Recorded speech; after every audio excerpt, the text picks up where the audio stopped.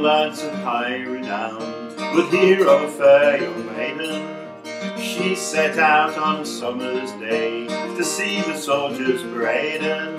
They marched so fine and they looked so gay, colours flying and the band did play. Because young Mary fought to say, "I'll wed you, me gallant soldier."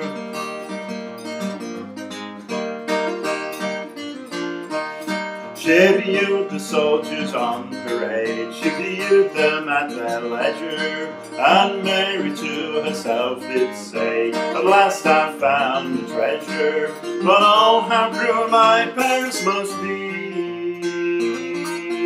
Banish me, darling, so far from me.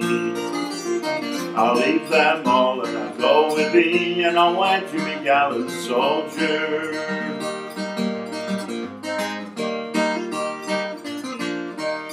Oh, Mary dear, your parents' love, pray don't be unruly, for when we're in a foreign land, you'll regret it surely. Perhaps in battle I might fall, shot from an angry cannonball, and you so far from your daddy's hall, be advised by a gallant soldier.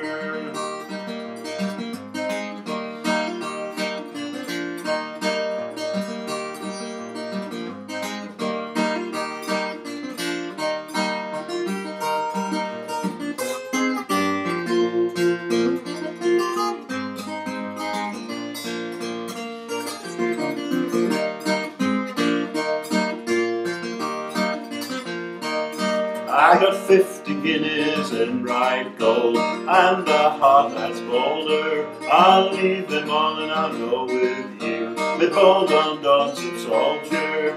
Don't say no, let me go. I will face the daring foe, and we march together to and fro, when I'll wed you, me gallant soldier.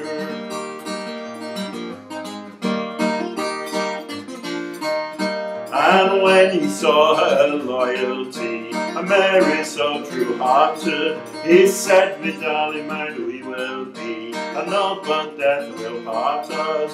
And when we're in a foreign land, guard you, darling, with my right hand.